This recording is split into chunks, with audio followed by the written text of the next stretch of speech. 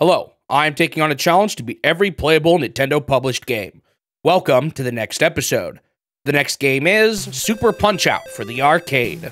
After the huge success of the first Punch-Out title, Nintendo R&D 3, led by Genyo Takeda, wasted no time working on a sequel. In fact, these games both came out in the same year, 1984. Takeda said that they tried to brainstorm new components to add to the game, but they ultimately decided that there wasn't much else they could do within the confines of a boxing game. The only thing that they did differently was that they had decided to allow your opponents to do illegal boxing moves, adding a bit more variety in the type of attacks that they throw at you. Because of this, the game is largely the same as the first game mechanically. The only new movement option is a downward dodge. The player character is the same in this one too, although it looks like he's cleaned up his hairstyle a bit since we last saw him. Interestingly, there's one less opponent you have to face off against in this game than in the first one. I don't know if this was due to time constraints, or if they just figured that the game's higher difficulty warranted one less boxer. On that note, despite the lower number of opponents, this one is definitely harder than the first game, and this is largely due to the final opponent you face off against. This was easily the hardest game I played up until this point, and it even caused me to make a shameful compromise that I will go over later in the video. Alright, let's jump into my time with the game. All the menus are essentially identical here, and after entering a name, you face off against the first opponent, Bear Hugger from Canada. Immediately when fighting this guy, I realized that he was notably harder than Glass Joe.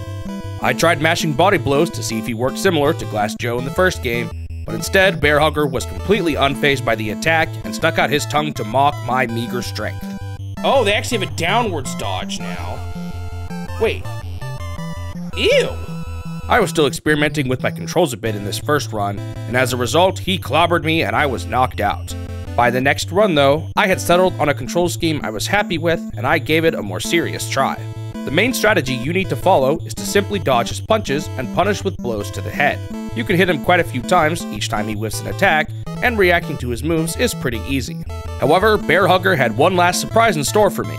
After I knocked him down, he came back up and immediately came up to me and did a two-handed smash on me. I tried to dodge to the side, but it didn't do me any good, and the move immediately knocked me down. Yeesh, it's only the first boss, and he already has a move that knocks me down in one hit.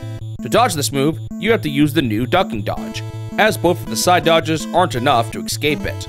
He does this move every time you knock him down. And while this move is honestly pretty easy to dodge when you know it is coming, I died an embarrassing amount of times to it. The worst part is, he sticks his tongue out and mocks you every time he hits you with it. To showcase just how many times I got hit by this move, here's a montage of most of the times I got hit by him during my 4 hours of playing the game. The guy who hugs bears and whoa! Yeah. Oh, I did it again. I forgot he starts with bear hugging. I forgot again! Oh my goodness, will I ever remember? I forgot about that move. I forgot. I forgot.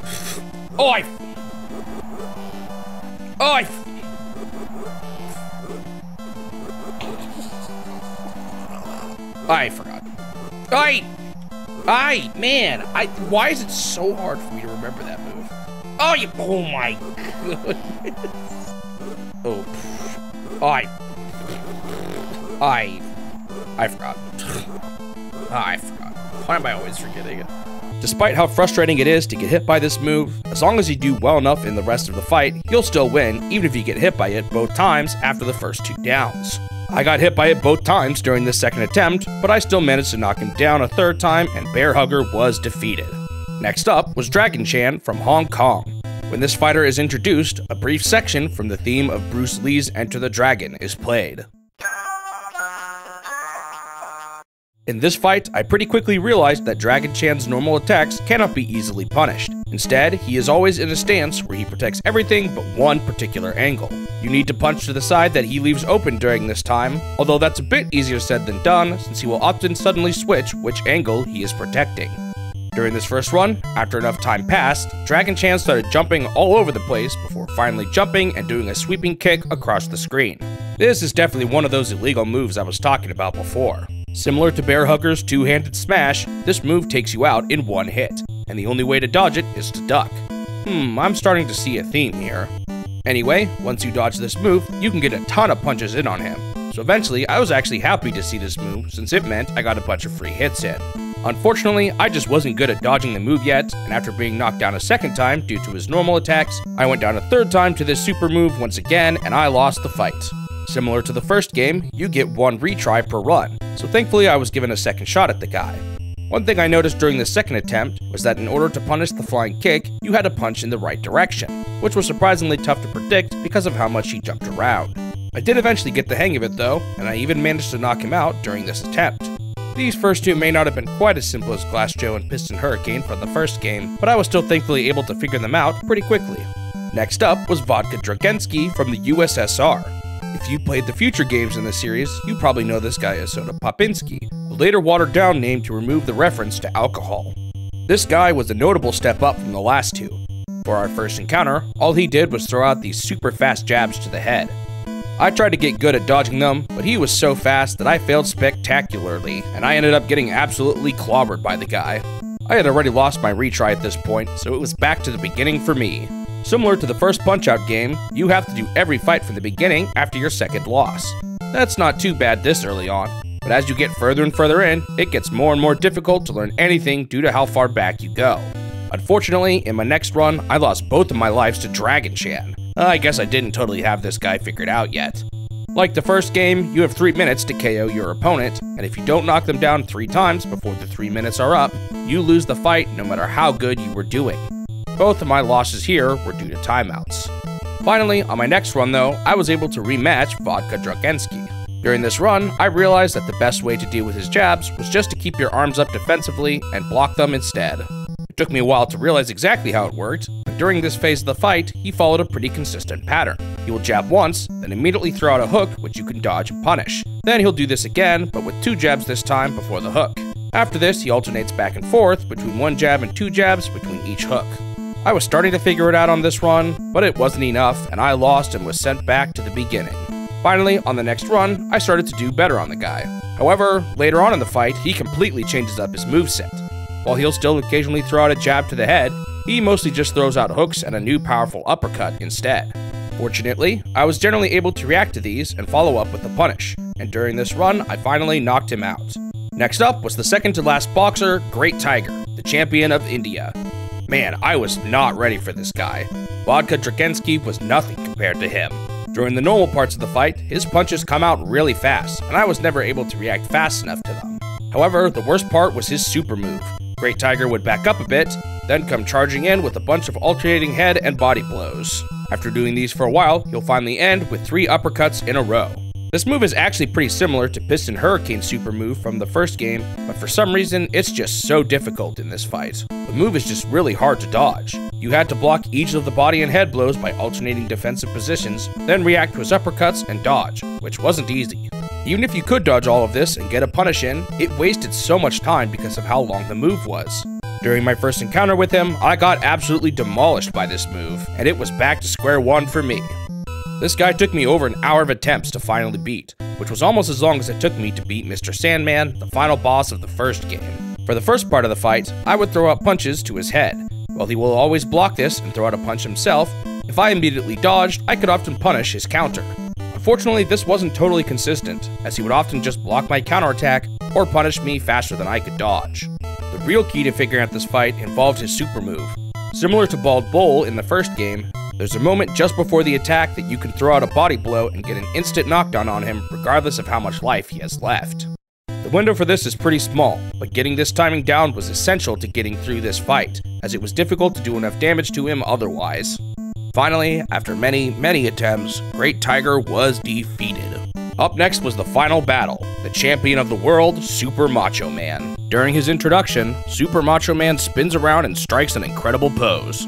My first encounter with him did not go well. Super Macho Man almost immediately did a spinning move that knocks you out immediately if you don't do the downward dodge. Unlike the other one-hit moves we've seen so far, this one comes out super fast, and he does it a ton during the fight too. After getting knocked down immediately, he finished me off with a jab and it was over already. If you get knocked down twice like this before dealing any damage, you get KO'd early. This fight was absolutely brutal. Part of what made him so difficult to learn was that I had to go through all of the opponents just to get a chance to learn his moveset. And he hit so hard that I barely had any time to even learn his moves every time I got to him. Not to mention I still struggled a lot with Great Tiger, so often when I finally did get to him, I only had one try remaining. After my first loss against him, I put the game down and decided to try again during the next stream. During this next entire stream, I barely got any better at him. It turns out, whenever he does the big swing, he'll often do it multiple times. And sometimes he throws out weaker versions of it throughout the battle too.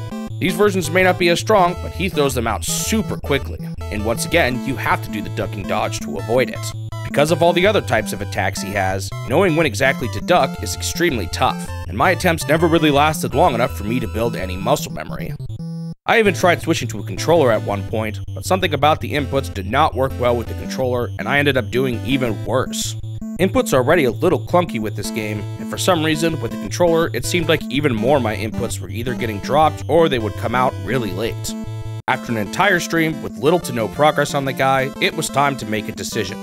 Going into this challenge, I always knew that the thought of using save states to practice was an option I might end up considering.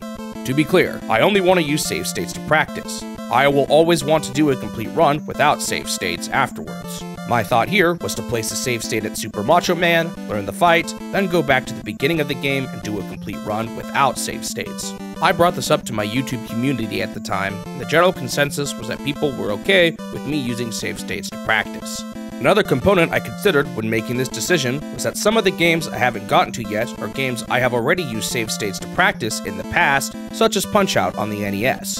At this point, it is already too late for me to play games like this without the help of save state practicing, since I will inevitably use some of my previously gained save state experience when I play these titles. Ultimately, while I know some people will not be happy with my decision, I decided to use save states to practice this game. I only plan on doing this sparingly on really difficult titles, and I will generally try to do it without save states for a while before throwing in the towel. A lot of these old titles were just so punishing when it came to checkpoints, and I can save quite a bit of time by practicing them first. I've got a lot of games to get to after all. Anyway, with that off my chest, it was time to practice Super Macho Man, and boy did this make a difference. Don't get me wrong though, it still took a long time to get even remotely comfortable with this fight. When it comes down to it, this fight is all about being able to react to whether or not you need to duck or dodge to the side. While I eventually found it pretty easy to react to his one-hit move, since that had a bit more of a wind-up, his quick swipes that you had to duck came out so incredibly fast. The best way to see this move coming is that he will always shimmy his feet a little bit before the attack, and you can use that to help you react to the move better. It's still tough though, and you'll need to be giving the game your full attention to even stand a chance. After a couple of victories using save states to practice, it was time for the real deal. Unfortunately, at this point, I was a little rusty on the previous fights, so I actually lost a life to Great Tiger along the way. Bummer, now I only had one try to beat Super Macho Man. But hey, I practiced a bunch, surely I got this, right? Well, the stress got to me, and I immediately got clobbered twice by his one-hit Cyclone, and I was KO'd before the clock even hit 20 seconds. Brutal. Guess it was only fitting that I'd still have to feel the pain of starting over at least once more. On my next run, I thankfully beat Great Tiger on my first try, so now I had 2 attempts, and boy did I need them. Even with all that practice, it takes a while to get into the right mindset after all those previous fights. While I did a bit better on my first life, I still kept getting hit by that Cyclone move, and I was KO'd again. Now I was down to my last life. Time to focus in. Finally, I was doing fantastic. I had knocked him down twice, and I hadn't even gone down once yet.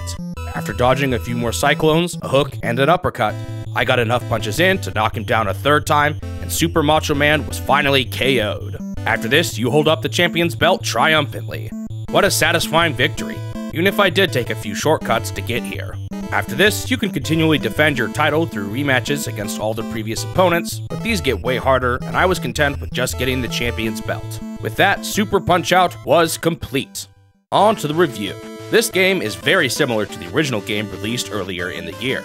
There may be one less fight, but the harder difficulty balances it out, at least when it comes to how long the game took to beat. Even with save states, this one took me longer than the first title.